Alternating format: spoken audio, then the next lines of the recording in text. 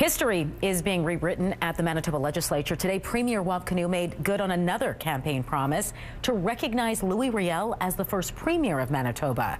CTV's Taylor Brock joins us now in studio with those details. Taylor, how is Kinew getting this done? Well, Marilee, today his newly elected NDP government tabled the Louis Riel Act, a bill to recognize Metis Leader Louis Riel as Manitoba's first premier.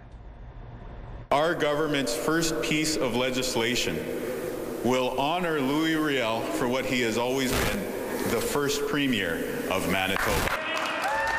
Riel led a provisional government in what is now Manitoba and led the negotiations that saw Manitoba join Confederation in 1870.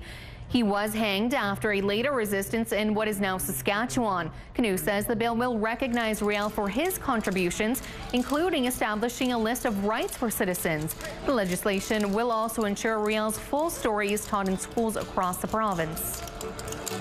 Going forward, we are going to ask for the Department of Education to work with educators to make sure that we're reflecting the entirety of Mr. Riel's story. So his role as the father of Manitoba and bringing our province into Confederation, meaning teaching Manitobans to understand that Mr. Riel is the reason that we're all Manitobans and that we as Manitobans are also Canadians.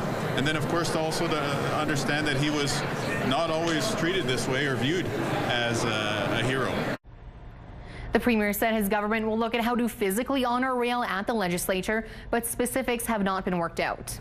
Taylor, how soon could we see this bill passed? Well, within 2 weeks, Marilee, if all goes according to plan for the premier. The bill was tabled this afternoon, and Kinew says he wants it to be debated as soon as possible.